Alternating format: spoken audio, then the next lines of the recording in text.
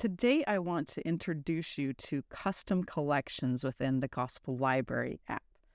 In the library here, you can see there are various collections. There's a Jesus Christ collection, there's a scriptures collection, a general conference, come follow me, music.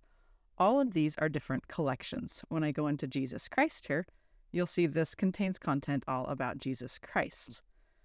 So these collections here are all put out and set by the church, but within the app, you have the ability to create your own custom collections. You can see here, I have created a custom collection called 2023. And when I open that up, it is full of content that I have thrown in that has to do with the year 2023 and things that maybe I could be studying or focusing on this year.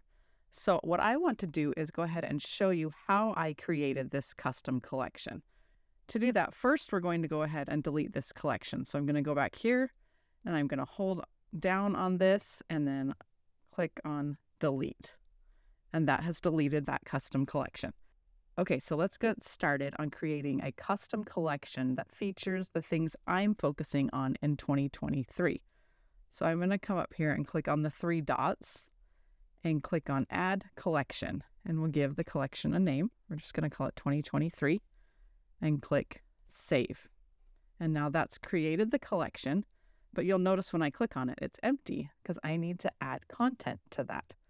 So let's start here with Jesus Christ. This year I am studying Jesus the Christ, so I want to add that to my 2023 collection. That will make Jesus the Christ even more accessible as I study. So I'll click here on Jesus Christ, and then there's Jesus the Christ right here, and I'll just hold down on that and click Add To, and click 2023. And now that's added it to, if I go back here, you can look and see Jesus the Christ has now been added to my 2023 collection.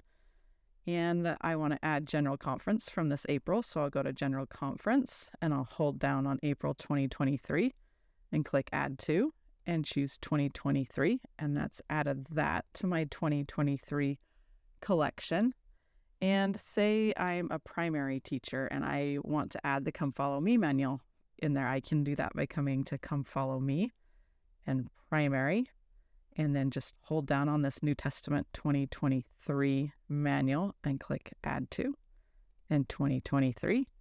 And now that's been added. I could also, if I wanted, maybe youth music is important to me. So I can come here to music and youth music, and I want to add the youth album for 2023. I can hold down on that and click Add To, and now that's been added to the album. The church just released a new version of Preach My Gospel, so I can come down here to Handbooks and Callings and go to Mission Callings, and I can hold down on this new version of Preach My Gospel, and I can add that as well to my 2023 collection, because maybe that's something I would also like to study. So let's go back here in the library and open up this 2023, and what you'll see is those 5 items are now in this collection. And I can easily access these things instead of having to go through and dig deeper and deeper into these collections that the church has made. I now have a collection that's customized to what I want quick access to. So a few things to know about the collection. If you want to remove an item from the collection, just hold down on it and it'll give you an option to remove it right there.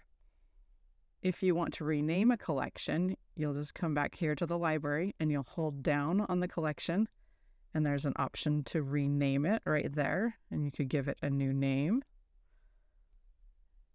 In addition, if you want to remove the content that's in that collection, you can go ahead and do that by clicking Remove All, or you can completely delete the collection by clicking Delete. So there you go. Pretty simple, but very powerful to be able to quickly access content that you're focusing your studies on. Check out these videos for more from Gospel Mom Tech, and be sure to like and subscribe so you don't miss future videos.